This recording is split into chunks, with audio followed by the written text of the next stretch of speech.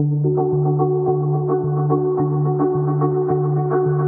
name is Duncan Hepburn. I'm a coach from the IDE program here in Venlo. Fontys is a relatively small-scale institution, part of a bigger organisation. And Venlo is a centre where we have a lot of students, where we have a close contact with the students. I think that's what's special about Fontys Venlo, is that certainly in the programmes in this domain, in engineering, we know all the students by first name.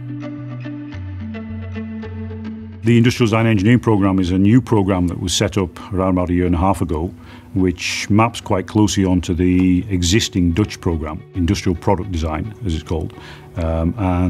We decided with the new programme to have a more international focus, where we've invited students from all over the world to come and study in English, to study product design.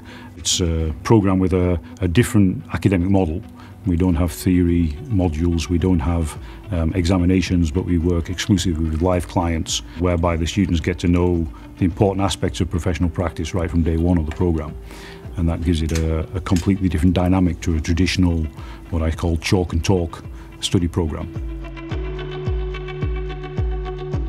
My name is Sara, I'm from Italy, I'm 20 years old and I study Industrial Design Engineering here in Venlo. I chose Fontys Venlo because in the Netherlands the education is really great, and also at Fontys there is really an international environment, and we are in the border with Germany, for example, so we have a lot of contact also with other countries.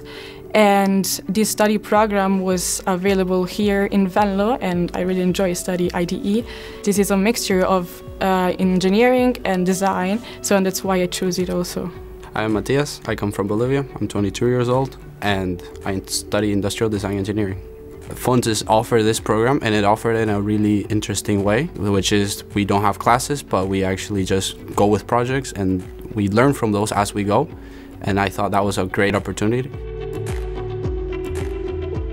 Well, the students learn ultimately how to function as an industrial designer in the professional industry of design. Within that, they have to learn a wide variety of different skills, which is one of the unique aspects of design programs generally, is that they have to be able to combine scientific knowledge, they have to be able to combine creativity, they have to work as a professional and interact with clients, and they have to combine all that in a systematic way that isn't just an artistic process but has some elements of that, and isn't just an engineering process but also has some elements of that. So it's a truly multidisciplinary project, program that the students work on.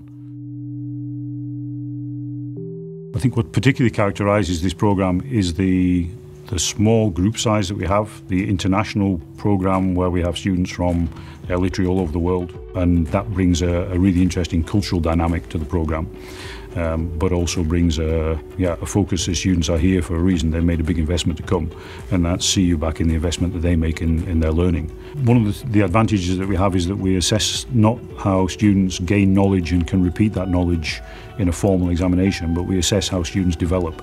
So we're focusing constantly on their development towards the profile of being a graduate industrial designer. We do that through a portfolio system where every semester they build up and contribute to their developing portfolio, and that's the tool that we use to assess the students. So they don't necessarily have to do well in a project or make the perfect result for a project to still be able to demonstrate what they've learned and how they develop by doing that project. And that, I think, is a really special way of assessing the students. I chose this study program because I didn't have the opportunity in my country to study together design and engineering. And also this study program offers me a new type of learning course. Let's say it's called a SEAL system. There is a system from Finland that is experimented here in Fontys. And it gives you much more freedom, but in the same time professional attitude towards the subjects we're dealing with here at Fontys IDE. What I also really like is the relationship that we have with our coaches, that are our professors.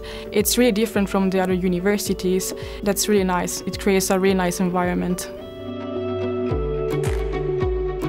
Students on the IDE will experience that there isn't an average week. Every week is different. They're constantly working on projects, and with any given week there can be client presentations for a project, there might be workshops from an external expert to help them with theoretical knowledge on that project. They might be working one day in the workshop Another day they spend on sketching. We have the fixed elements of the week are things like startups and wrap-ups, which are moments where we reflect on what's happening and also talk about what's going to happen in the week to allow everybody to align themselves with the activities that are planned in for that particular week. But there isn't really a week which is exactly the same as another week anywhere in the programme, which keeps it dynamic and interesting. The thing that inspires me the most of this program is, as I said before, it's the freedom we get.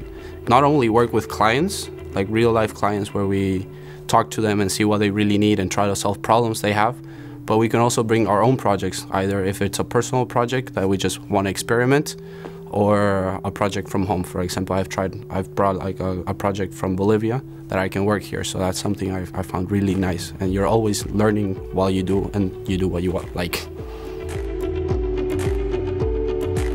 A graduate industrial design engineer will be able to go into a wide variety of different disciplines related to, from engineering roles right through to creative industries, because the skills they learn here can be used specifically in production environments where products are being developed and designed and engineered, but they can also be used wide across the creative industries where things like design thinking, the design process is now used in a wide variety of different industries to help to develop new ideas and generate new knowledge.